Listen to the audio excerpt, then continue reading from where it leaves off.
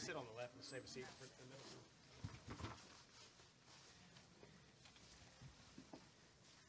All right. Good evening, everyone. Welcome to post-race press conference here for tonight's Food City Dirt Race here at Bristol Motor Speedway. We've now been joined by our race-winning crew chief, Adam Stevens, and our owner representative in Heather Gibbs. Both of you, thank you both for coming in. Adam, before we kick to media questions, I'll start with you, and then Heather, I'll go to you as well. Obviously, Christopher is a natural dirt racer, but this is a race that he's not necessarily been in a position to win in the final laps. Talk a little bit about those final laps tonight from your standpoint. Yeah, the race doesn't really get going there until probably a third of the way through the final stage. That's when the track seems like it really slicks off and comes together, and you can run top to bottom. There was a lot of grip out there for a long time, longer than I thought there was going to be. But once it slicked off, you could see it was a lot racier. Maybe harder to move up through the field, but the good cars found their way to the front. And, we've only raced on the dirt twice here, and two not very stellar efforts, lots of extenuating circumstances, but it's nice to put a whole weekend together here. And probably didn't have the best car, but we made it work. And if you can get Bell out front, I like his chances. Go to you as well. Obviously, it's always nice to win when you can get that out of the way. What does this win mean to the Gibbs organization, but then also Christopher having the opportunity to go ahead and check that box for the playoffs? Well, he's been so close so many times, so we were thrilled to have the win, and it means so much to our family, just being able to come here and Bristol, Easter Sunday, being with family and at the track, it means a lot to us. And Coach wasn't feeling great, so obviously all of our situation, I was able to step in and be here and wouldn't want to be anywhere else. We're glad to have you here with us today. We're going to go ahead and open for questions for the media. If you have one, raise your hand. We'll get a microphone to you. We're going to start up front here with Lee. Thank you. Adam, two questions. First of all, and this was way early in the race, but Bell said, "I am in the way. Holy crap, I am plowing my brains out." How did you talk him off the ledge? He's got a good head on his shoulders, and sometimes you just need to blow off a little steam.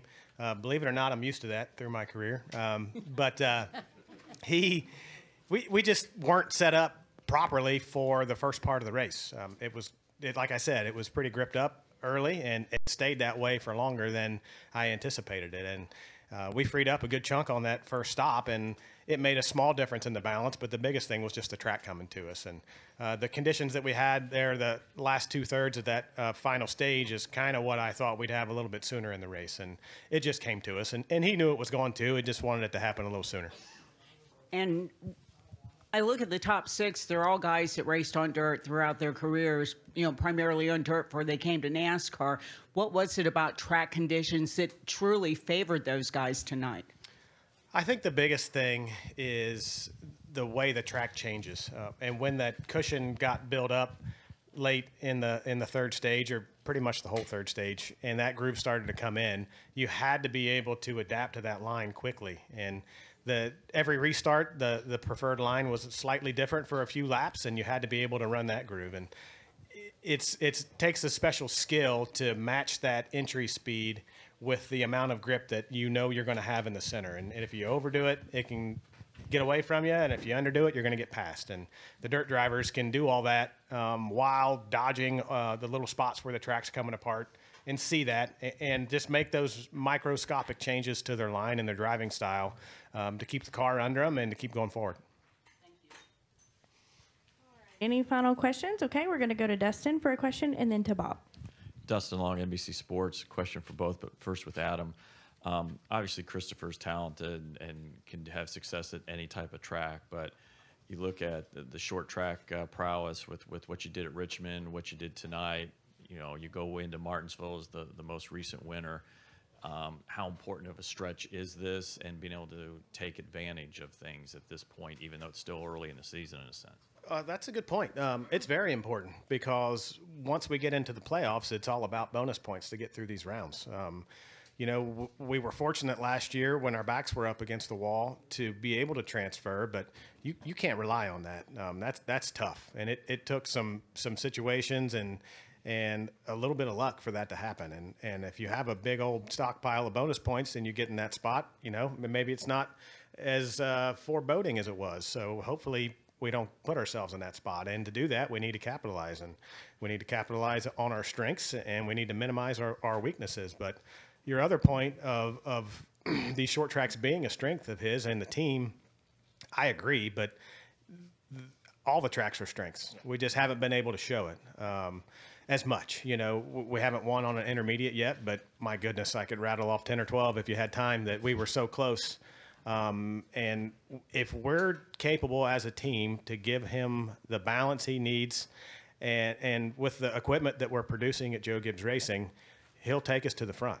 And he's proven that, and he's probably proven it a couple more times on the short tracks, but it's probably our deficit that you're seeing and not his deficit.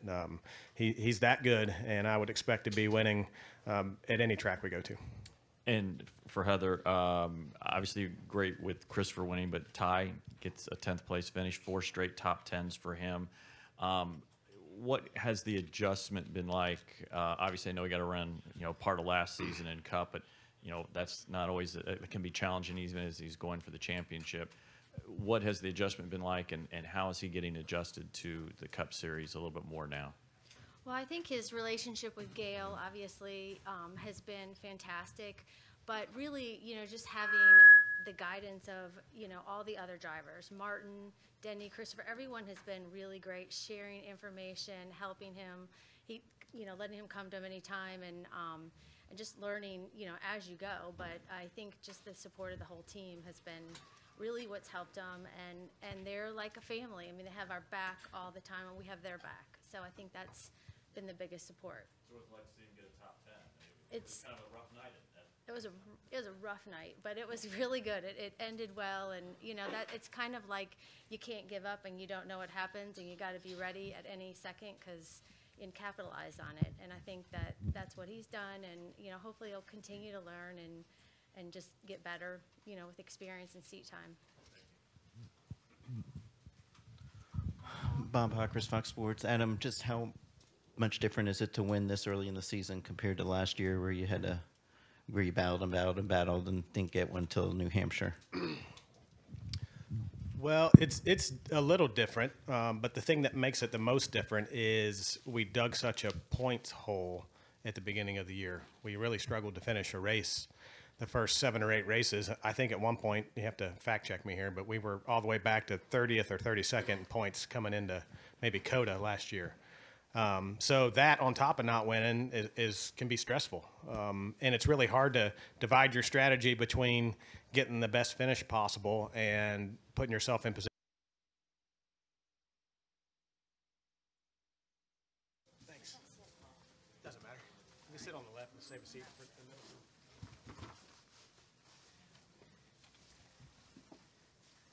All right. Good evening, everyone.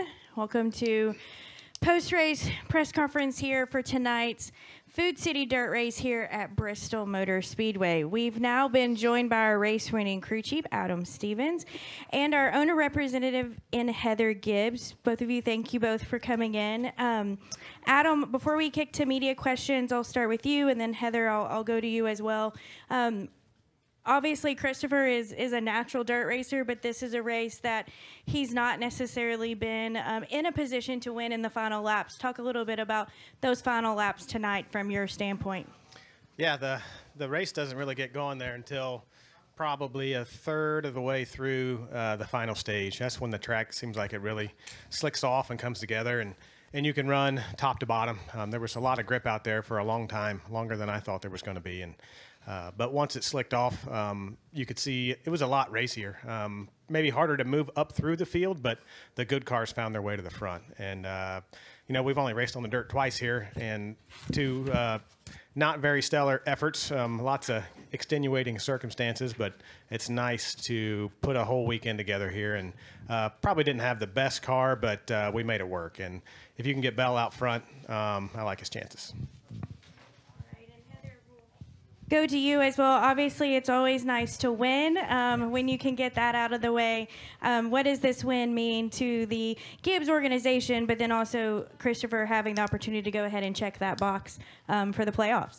Well, he's been so close so many times, so we were thrilled to have the win, and it means so much to our family, just being able to come here and Bristol Easter Sunday, being with family and at the track. It means a lot to us. And Coach wasn't feeling great, so obviously all of our situation, I was able to step in and be here, and wouldn't want to be anywhere else.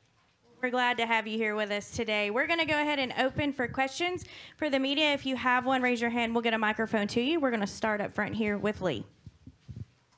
Thank you. Adam, two questions. First of all, and this was way early in the race, but Bell said, I am in the way. Holy crap, I am plowing my brains out. How did you talk him off the ledge? You know, he's got a good head on his shoulders, and sometimes you just need to blow off a little steam. Believe it or not, I'm used to that through my career. But we just weren't set up properly for the first part of the race.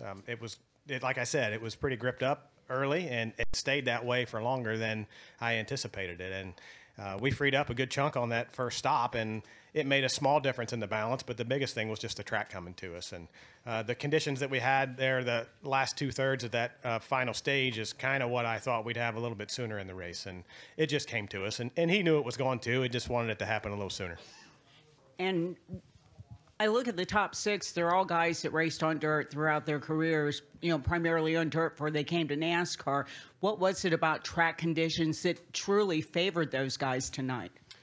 I think the biggest thing is the way the track changes. And when that cushion got built up late in the third stage, or pretty much the whole third stage, and that groove started to come in, you had to be able to adapt to that line quickly. And every restart, the preferred line was slightly different for a few laps, and you had to be able to run that groove. And it takes a special skill to match that entry speed with the amount of grip that you know you're going to have in the center. And if you overdo it, it can get away from you, and if you underdo it, you're going to get past. And the dirt drivers can do all that while dodging the little spots where the track's coming apart, and see that, and just make those microscopic changes to their line and their driving style to keep the car under them and to keep going forward. Any final questions? Okay, we're going to go to Dustin for a question, and then to Bob. Dustin Long, NBC Sports. Question for both, but first with Adam. Obviously, Christopher's talented and can have success at any type of track, but you look at the short track prowess with what you did at Richmond, what you did tonight. You know, you go into Martinsville as the most recent winner. How important of a stretch is this, and being able to take advantage of things at this point, even though it's still early in the season in a sense? That's a good point. It's very important, because once we get into the playoffs, it's all about bonus points to get through these rounds. You know, we were fortunate last year when our backs were up against the wall to be able to transfer, but you can't rely on that.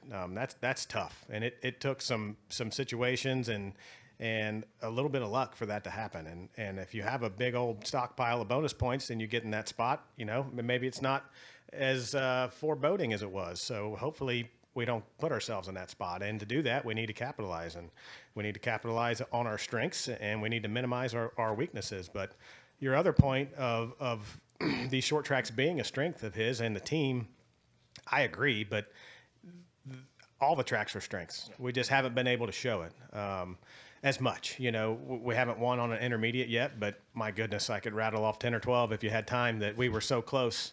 And if we're capable as a team to give him the balance he needs, and with the equipment that we're producing at Joe Gibbs Racing, he'll take us to the front.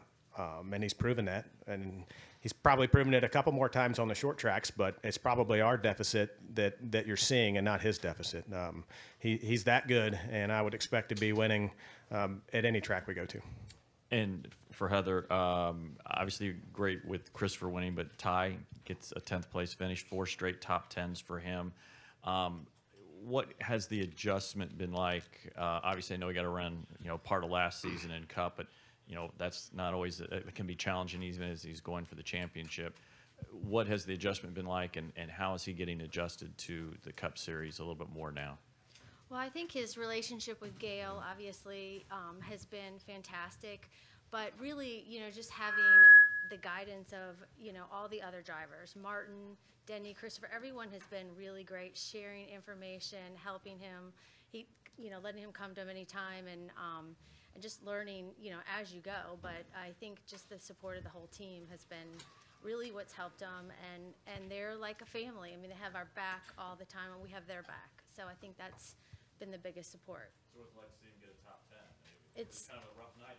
It was a rough night, but it was really good. It ended well, and that it's kind of like you can't give up, and you don't know what happens, and you got to be ready at any second and capitalize on it. And I think that's what he's done, and hopefully he'll continue to learn and just get better, with experience and seat time. Bob Hockers, Fox Sports. Adam, just how much different is it to win this early in the season compared to last year where you battled and didn't get one till New Hampshire? Well, it's a little different, but the thing that makes it the most different is we dug such a points hole at the beginning of the year. We really struggled to finish a race. The first 7 or 8 races, I think at one point, you have to fact check me here, but we were all the way back to 30th or 32nd in points coming into maybe Coda last year. So that on top of not winning can be stressful. And it's really hard to divide your strategy between getting the best finish possible and putting yourself in position to win. But this year, we've done a really good job of finishing, and except for the 2 DNFs, but generally had good cars and maximized our days. And we're up toward the front of the points. So there wasn't as much stress to win a race here right off the bat. But we're certainly happy to do so. And to the point earlier, we need to be scoring bonus points and stockpiling those to go make a deep run in the playoffs. All right, we'll go to Jordan next. Jordan Bianchi, The Athletic. This is for Adam. Does Christopher get enough credit for his ability behind the wheel? Because you look at last year, 3 wins, championship 4 berth, and this year, consistency. He's regularly outrunning his teammates who are more heralded. So it just seems like he's often overlooked. I don't know. I don't know how to justify that or quantify that, to be honest with you. Do I feel a little bit of that? I'd say probably. But you have to produce the results, right? And do I think that we're consistently producing the results? Yes. Do I think we need more wins to go with it? I do. Is he capable of it? Certainly. We have to do everything right as a team. We have to have good pit stops. We have to have good strategy. He's got to do his job, which by and large he does. And we have to bring good cars. And when we can check those boxes, he proves that he can lead laps and win races. All right, any final questions? All right, we'll take one final question over here in the corner. Evening. Jasmine Sharp with the podium finish.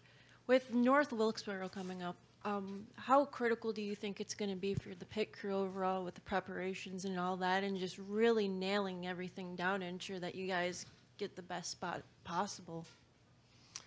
That's a good question. The short answer is I'm not really sure. I've never raced there. I did watch a race there when I was 8 years old. So I didn't take very good notes.